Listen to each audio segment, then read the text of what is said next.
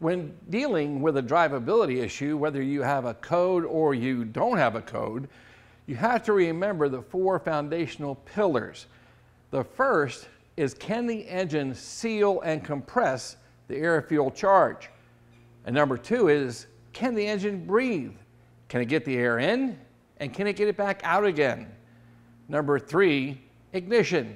Does it have a good strong spark? And is it delivered at the right time? And finally, fuel. Is it getting the right quantity of fuel into the combustion chamber and the way and manner that it should be delivered? What do you say on today's Tech Tip? We focus on the first 2.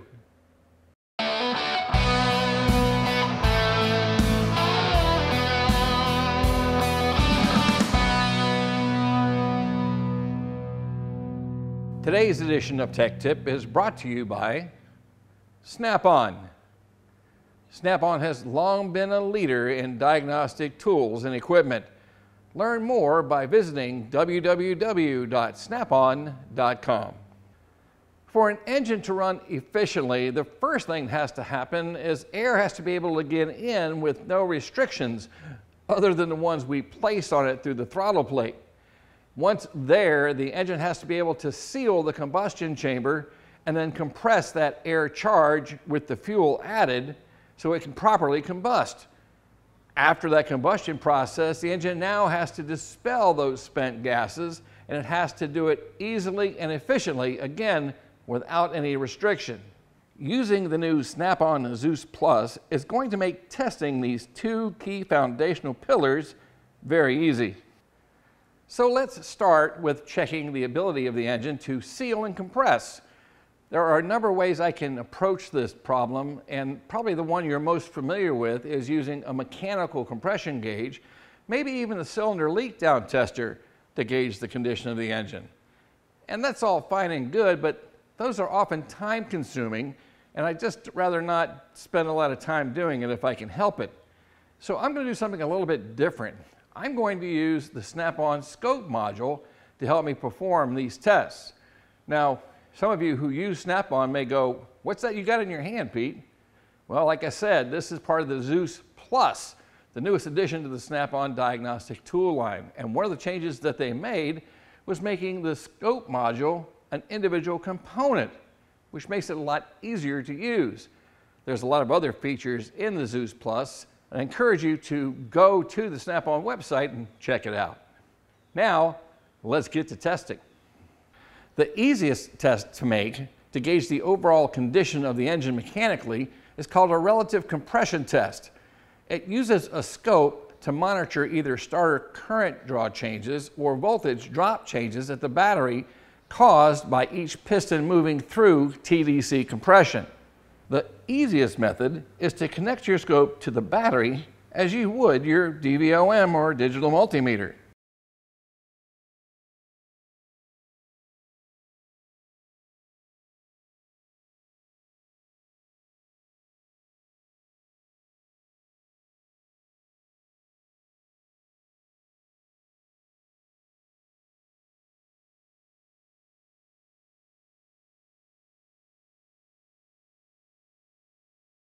Set the voltage base to show a total of 20 volts on the x-axis and set the time base to show a total of 5 seconds on the y-axis. Set your trigger using a falling slope and a voltage level of close to 12 volts. With the scope connected, crank the engine over while holding the throttle to the floor. You should see a pattern similar to this one. Look for similar drops across the pattern. Any drop that is noticeably less than the others indicates a cylinder that isn't performing as it should. On many vehicles, when you hold the accelerator pedal to the floor, it puts the vehicle into what's called clear flood mode and allows you to crank the engine without it starting. Now, if the model that you're working on doesn't have this feature, make sure that you disable the fuel system so the engine will not start. If you disable the ignition system alone and leave the fuel system operational, you could wash down the cylinders with raw gas. You can get an even closer look if you take advantage of one of the scope's features. It's called AC coupling. By selecting this mode when you're setting up the channel, you remove the DC voltage component and leave just the AC behind. What does that mean for us? Well, I'm not really caring about how much voltage I'm measuring. I'm looking at the changes, aren't I? So this will take all of that measurement report out and just leave me the changes. And that gives me a much clearer picture of where that weak cylinder might be. To use these features, just go back into the Trace Settings menu, tick off the AC coupling box, and change the voltage range from 20 volts to 2 volts. When you're looking at this pattern, you may see a few anomalies point out. Maybe something's a little deeper, not as deep, but it happens occasionally. Don't pay any attention to those. What you want to focus on is the repetitive. If you see one that's not going as low as the others and it's keeping up with the, say, the number of cylinders in the engine, what I mean by that is on a 4-cylinder engine like this one, every 4th drop is not as deep as the others. Well, that indicates that one of the cylinders may have an issue. Now, how do you identify which cylinder it is? Well, that's easy. Take a second channel on the scope and tie it to an ignition reference.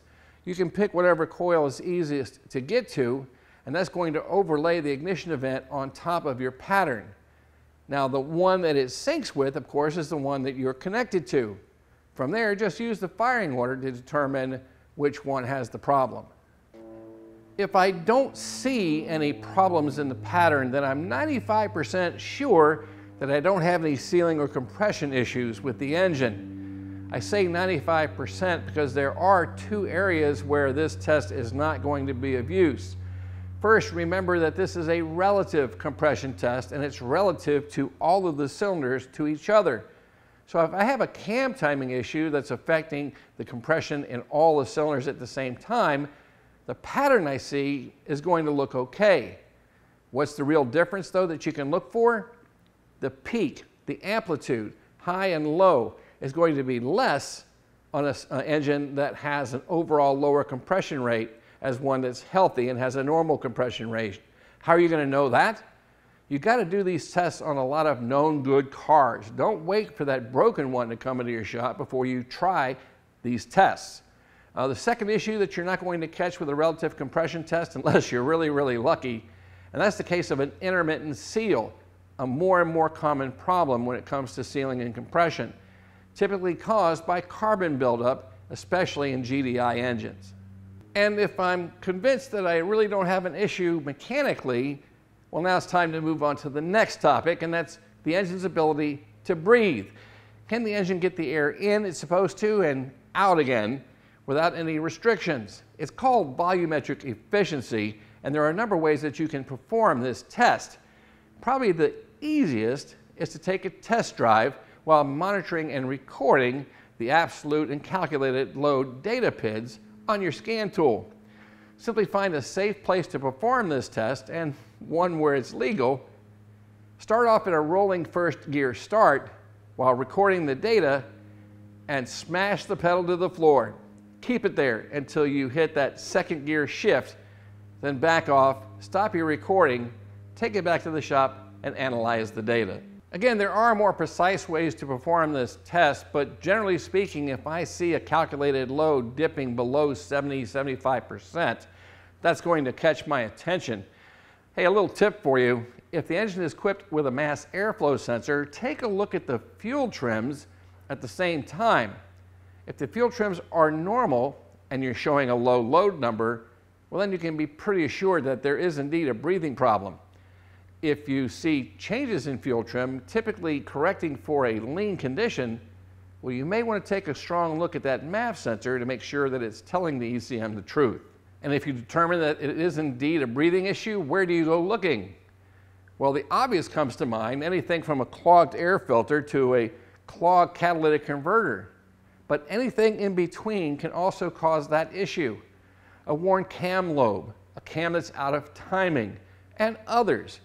You really have to keep your suspect list pretty wide open. Don't ever assume that it can't be something until you've proven that it can't be that something.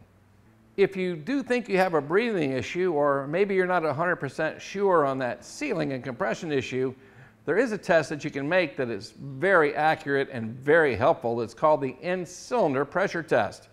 It uses something called a pressure transducer and allows us to connect the transducer to the engine via the spark plug hole, start the engine, and use our scope to monitor the pressure changes over the entire 720-degree four-stroke cycle.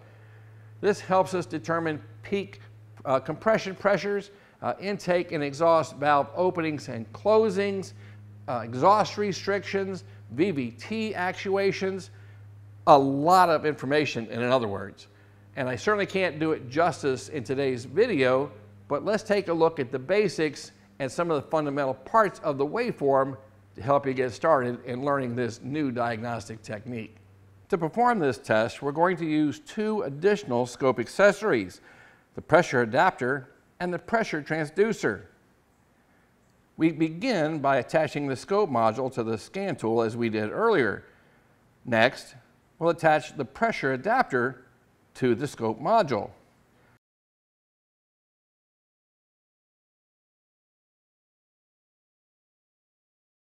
And finally, we'll attach the pressure transducers to the pressure adapter.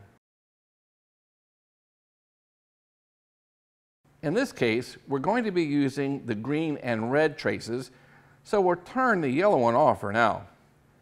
Then we'll open up the trace menus for these two channels and select the preset menu for the transducers that we're using.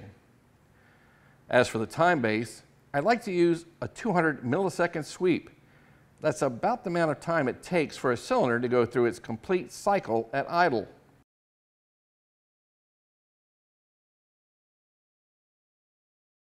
With the engine at operating temperature and the transducers in place, start the engine and capture the data. It should look something like this. Let's take a look at the basic elements of this pattern. So let's just start looking at this pattern by starting on the left. You can see the pressure begins to rise as the piston nears top dead center of its compression stroke. Now in our capture, there is no combustion event. So as we pass TDC and start working our way back down on what would be the power stroke, well, let's refer to that as the decompression stroke. Here you can see that again the pressure begins to drop as the cylinder volume increases on its way to bottom dead center. But what happens near bottom dead center of the decompression or power stroke? The exhaust valve begins to open, doesn't it? And you can see that ramp up as now the sensor pressure is exposed, or the cylinder pressure is exposed, to the pressure in the exhaust manifold. Do you think we could measure back pressure in this area? You sure can. And we also know when the exhaust valve opened, don't we? Absolutely. Now we're moving towards TDC of the exhaust stroke. And what happens just before we get there? The intake valve opens. And it's a period we call overlap, where both the intake and exhaust valve are open at the same time. Now because of this, we can't get a real distinction of when the intake valve actually opened, but we do know when the exhaust valve closes. And that can also help us get an indication of, is the intake valve timing correct? Finally, we're going to continue on our way now down on the intake stroke.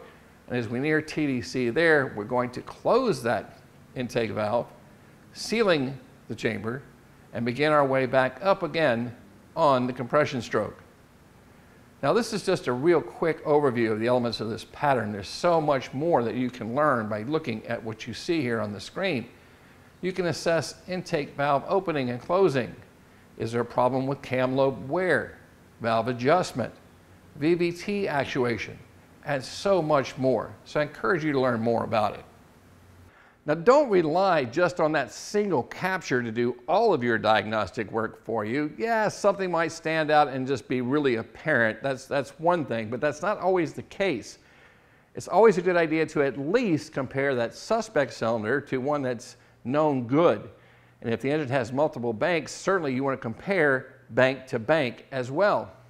Ideally, you'll take a capture of each cylinder so that you have the data for all of them to review. If you'd like more information on the brand new Zeus Plus or any of the other tools that I shared with you today, please visit www.snapon.com/en/US/diagnostics. And as always, thanks for watching.